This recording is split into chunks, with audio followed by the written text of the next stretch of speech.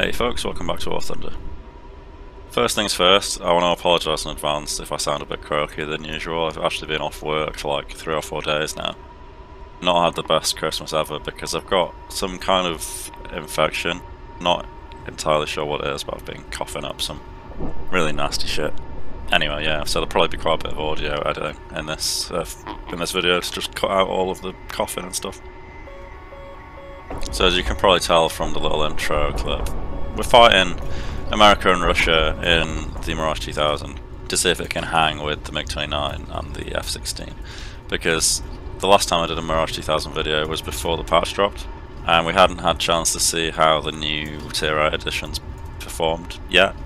So now that they are here, we can have a look at them. I've been flying the Mirage 2000 quite a bit, and I actually still haven't spaded it yet, which kind of says a lot about the sorry state of grinding in sim at the moment.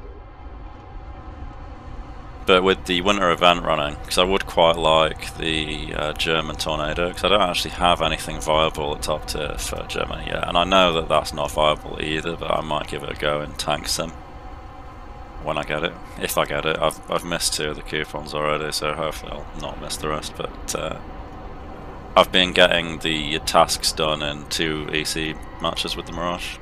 Earlier today I went like 13 for 1 with it. So yeah, you get quite a lot of progress quite easily. At least if you've got your head on the swivel, you know what to do. So having fought the MiG-29 and the F-16 now,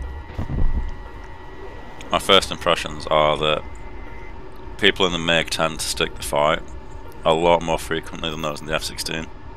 But I'm not sure if it's because of the plane, in the sense that it can do it or can't do it. And I think it's more in terms of the limitations of the F-16's fly-by-wire system. And I say limitations, from what I've seen of people flying it in RB, it's like hard limited to 9G. Which, in a game where stuff will commonly pull about 14 Gs, is quite a huge nerf. Especially in a jet that's known for being a potent dogfight. The MiG-29 doesn't seem to suffer the same limitation because it doesn't have a fly-by-wire system. So what ends up happening often is that I've had quite a lot of decent fights with MiG-29s and gun-killed a few of them.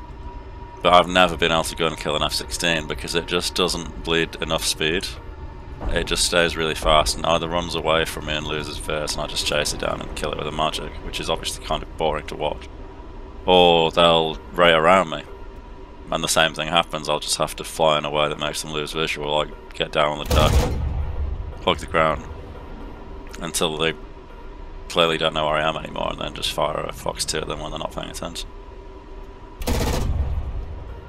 So these clips in the background basically just so I could ramble on about stuff whilst we were getting to the meat of the footage. Take note of the Mirage's gun sight throughout the footage today, because with the patch they did actually increase the reliability of gyro gun sights when you have a radar lock. And I'm quite enjoying them now actually. I flew the F5 very briefly the other day, and it felt quite a lot like using the radar gun sight in DCS. So I might have to give that a go. I do still need to grind out the F-16.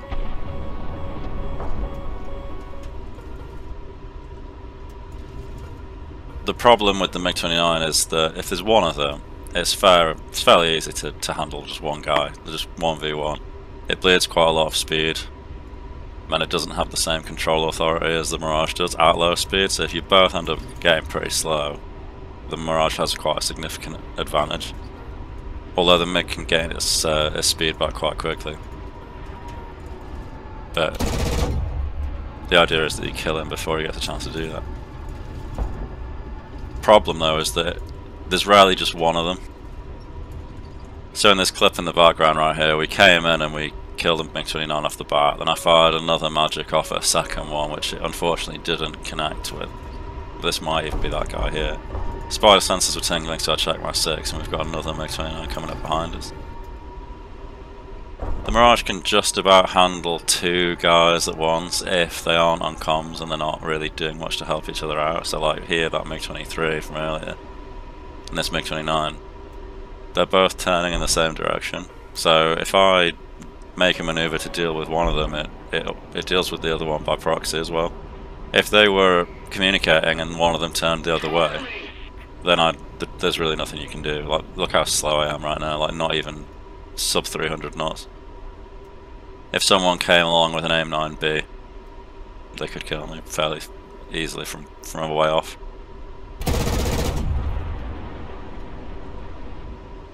So that MiG got team killed. Team killing has really spiked with the patch, by the way. I don't know if new people are coming to Sim and they don't understand how the IFF system works, but I'm seeing team kills happening all the time. So that was one of those situations where you just get overwhelmed and there's nothing you can do. And if you get too slow, like obviously in a 1v1 you can afford to get slow, but you really can't if there's more than one around, and that's the weakness of the Mirage really. 1v1, yeah, no problem, but when there's loads of them,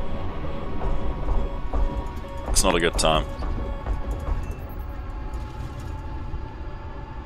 So a lot of engagements I've had with the F-16 kind of come down to a BVR joust. Whoever sticks it wins, and generally I win because the 530 is just faster.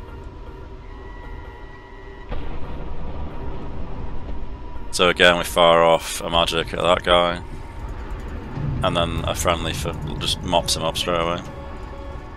Got a MiG-29 behind us, so we're going to loop over and dive down on him and see if we can mop him up. In the last Mirage video I did, I said that the Mirage 2000 is the only jet in WarThunder within the top tier meta that I will continue to fight after I run out of missiles.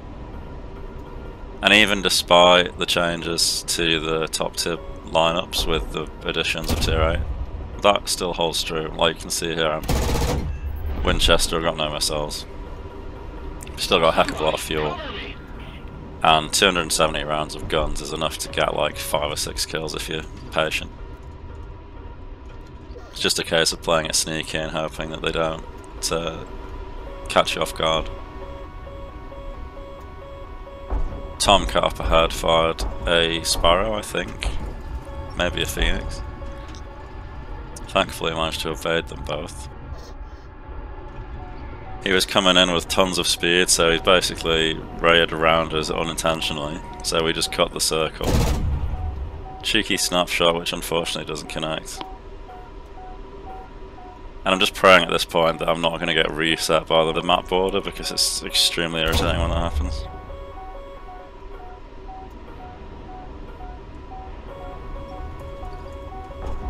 So this F-14 is kind of playing it right by going high and trying to raid around me, but he just misjudged it a little bit. Didn't quite have the right energy state. And I did get extremely lucky with that burst setting his wing on fire. Recently in Sim they've added on-screen awards like they have in RP. So when you get a kill it pops up with aircraft destroyed in the centre of the screen. And it actually pops up every 15 minutes and tells you what your gains are for the interval thing that they added recently. Not really sure what to think about it at this point, because on the one hand, seeing your awards kind of makes you realise that you're not making that much progress. But by the same token, it's quite nice to know how much progress you actually are making. Because if it's not significant enough for you to bother, then you can just leave without wasting any more of your time. Might make it a little bit easier to identify the high earners. Another MiG-29 here. Another guns fight. I am upset that I didn't manage to get any footage of F-16 guns fights. I'll keep trying and maybe update and do another video. But I think you're probably all getting a bit sick of the Mirage 2000 at this point.